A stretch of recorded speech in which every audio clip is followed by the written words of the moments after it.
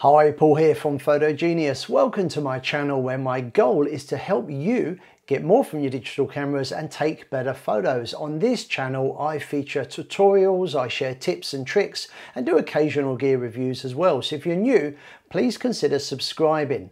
This is week 8 of the Photogenius Photography Challenge, which is a weekly challenge designed to help you take better photos, get more from your cameras and try out new techniques, all while staying safe during these testing times. It's been an amazing few weeks, and if you've missed out on the previous challenges, you can go back and try them. I'll put details in the Photogenius website. You'll find a link below this video.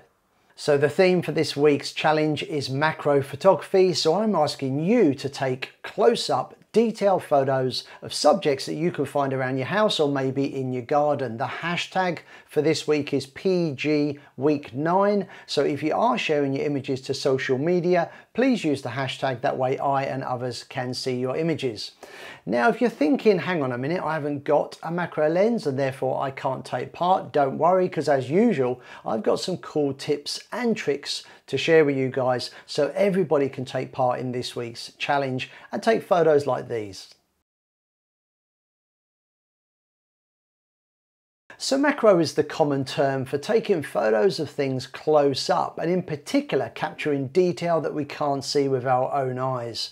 For this week's challenge, you're ideally going to want a DSLR camera or mirrorless camera with a removable lens, but you can also take part if you've got a bridge camera or even a smartphone.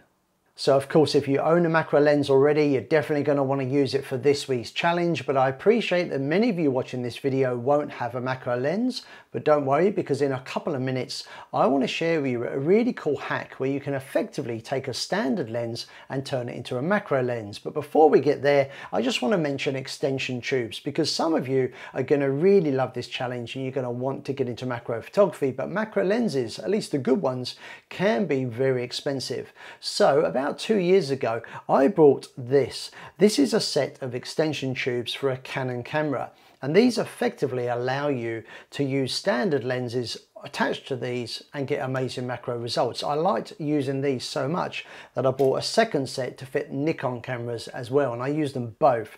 They are really good. This image you're seeing here was shot with a standard Canon lens and a standard Canon camera using the extension tubes. So here is a set of extension tubes. These particular ones are made by a company called Kenko, and it's a set of 3. There's a 12mm, 20mm and 36mm tube.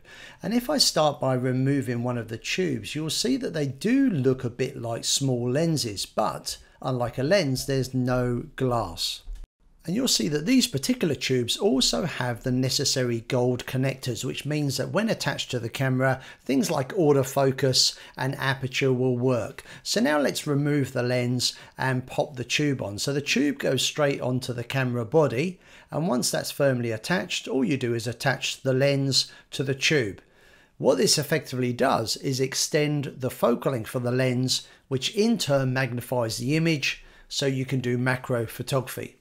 Now, if you want to, you can add another extension tube. You can stack them together or use them individually. So what do you do if you don't own a macro lens or a set of extension tubes like these? How do you get involved with the challenge? Well, I'm now going to show you how to do the reverse lens macro technique. Now, this might sound a bit weird, but what we're actually going to be doing here is we're going to be taking the lens off the camera, reversing it, placing it back up against the body of the camera and taking a picture. Now this technique is old, it's tried and tested, it works, but it's very, very fiddly. Let me tell you more.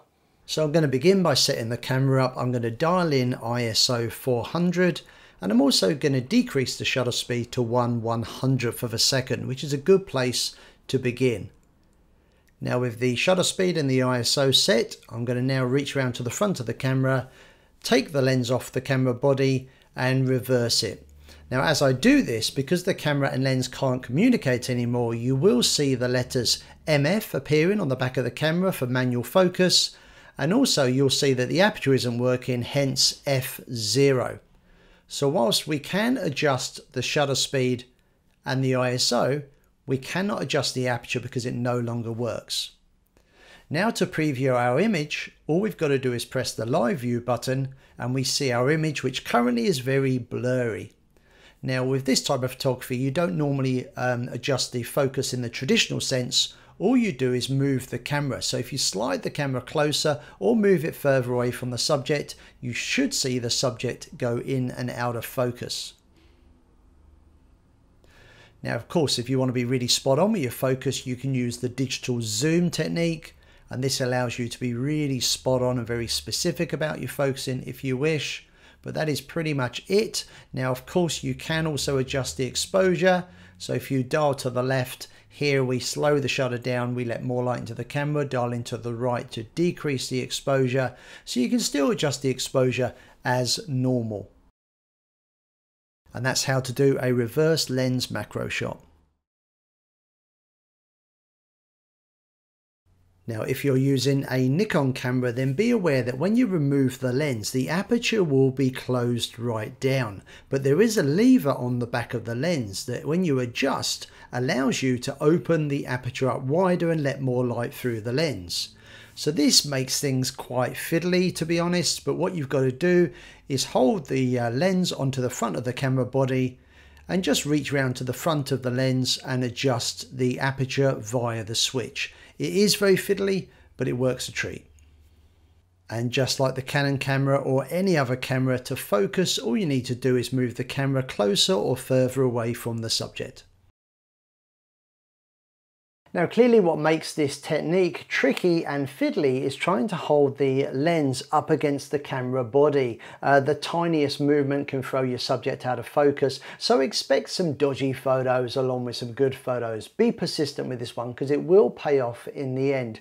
You can buy adapters that attach to the camera and allow you to then screw the lens onto the front of the camera backwards. They're called macro reverse adapters. I'll put some details in the links below this video. When you're buying them, just make sure that you check out what the filter size is on the front of your lens. This particular Canon lens is 58mm, and then of course you make sure you buy one to fit a Canon camera. It's pretty straightforward. Again, more details in the links below.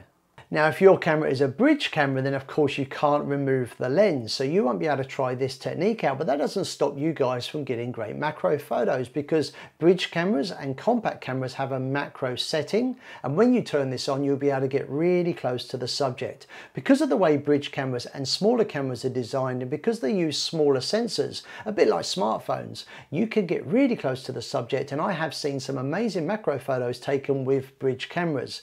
So if you have got a smaller camera, bridge camera, or even a smartphone, there's no reason why you guys can't get involved in this week's challenge as well.